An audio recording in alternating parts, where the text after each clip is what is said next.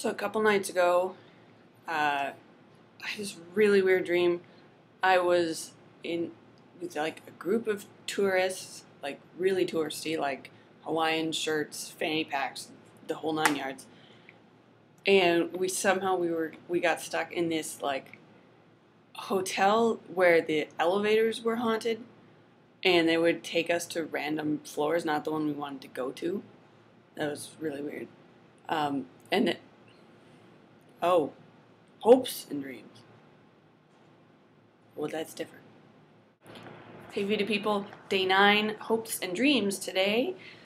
I was trying to think of what to say because I think I basically have sort of normal hopes and dreams, what a lot of people would wish for in their life.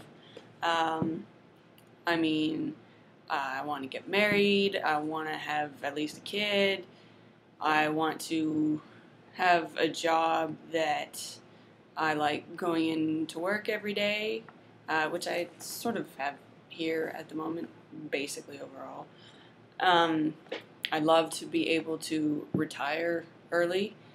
That'd be great to know I didn't have to get up to go to work every morning, or if I did, it was because it was something I wanted to do, not that I needed the money. And I'd love to be able to travel, see the world, see a whole bunch of different places. I haven't traveled a whole lot in my life. Been to Italy and Greece, a couple places in the States. I was up north in Churchill, Manitoba, and saw some polar bears once. That was different. But I'd love to see as much of the world as I can. And other than that, I don't know what else I really want to do.